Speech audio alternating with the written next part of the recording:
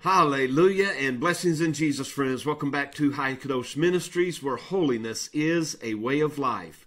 Jesus is truly King of Kings and Lord of Lords, and the Holy Bible is our only standard and authority for truth. And together God's people say with hearts of praise and thanksgiving, Hallelujah. Now yesterday as I read in the book of Colossians, I wanted to share with you a passage that again spoke to me very deeply. We see in chapter 1, in verse 9, it says, "For this cause, we also, since the day we heard it, do not cease to pray for you, and to desire that you might be filled with the knowledge of His will in all wisdom and spiritual understanding, that you might walk worthy of the Lord Jesus unto all pleasing, being fruitful in every good work, and increasing in the knowledge of God, strengthened with all might, according to His glorious power, unto all patience and long-suffering with joyfulness, giving thanks unto the Father, which has made us meet to be partakers of the inheritance of the saints in light, who has delivered us from the power of darkness, praise God, and has translated us into the kingdom of His dear Son, in whom we have redemption through His blood, even the forgiveness of sins." Then in chapter 2, verse 6 and 7, it says, "As you have therefore received Christ Jesus the Lord, walk ye in Him, rooted and built up in Him, and established in the faith as you have been taught, abounding therein with thanksgiving." And no more greater passage could we read on this day that is celebrated here in America as the day of Thanksgiving. But it is my prayer, friend, that every day will be a day of thanksgiving and rejoicing from your hearts to the great God that we serve. Well, we're continuing our study in the book of Hebrews, and today we are in chapter 8. And the writer begins by saying, "Now of the things which we have spoken up until this point," for us the last 7 chapters of this great book, he says, "This is the sum. We have a high priest. He is set on the right hand of the throne of the majesty in the heavens. He is a minister of the sanctuary and of the true tabernacle." And the true tabernacle would be His people, "which the Lord has pitched, the Lord has built, and not man. For every high priest is ordained to offer gifts and sacrifices. Wherefore it is of necessity that this man, Jesus, has somewhat also to offer." In verse 6 it says, "He has obtained a more excellent ministry, more excellent than that of the earthly priests, by how much also He is the mediator of a better covenant, which was established upon better promises."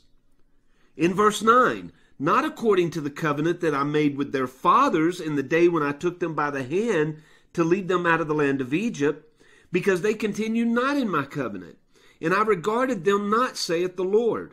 But this is the covenant that I will make with the house of Israel. After those days, saith the Lord, I will put my laws into their mind." They weren't in the minds of the people at one time. They were upon stone.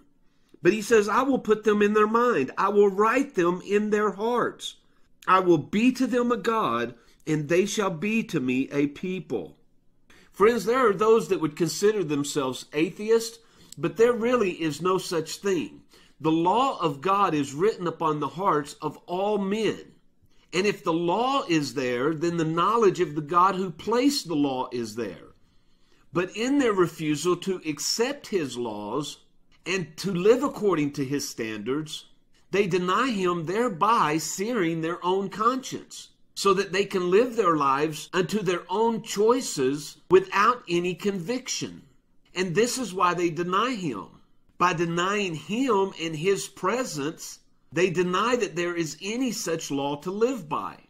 But when the day of opportunity comes for them, if they will surrender to His will and deny themselves, He says in verse 12, "I will be merciful to their unrighteousness. I will shower them with grace and their sins and their iniquities will I remember no more. For a new covenant has come, the first being made old. Friends, aren't you thankful that he has written his law upon your hearts? That you no longer serve yourselves, but you serve a new king? Aren't you thankful that he has shown to you mercy and grace? And that he no longer remembers your sins, your iniquities, your failures, your mistakes? And aren't you most of all thankful that it is through Jesus and his initial sacrifice, his once and for all sacrifice, and that as it tells us in chapter 10, verse 10, that it is through Jesus we are sanctified through the offering of his body once and for all?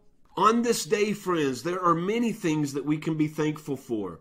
Family, friends, freedom, good health, the material blessings that he has bestowed upon us, even and especially his Spirit who lives within us, his written word that we have to read and to study. But none of this would have been possible, friends, had it not been for the sacrifice of the Lord Jesus, who died for sinners, such wretched men and women like you and I. And so in all that you give thanks for today, friends, simply bow your head for a moment and thank the Father for Jesus, for the life that he lived, for the example that he left us, for the death that he died, and for the eternal life that he bestows, if only we will surrender to his will and live according to his commandments and to his laws.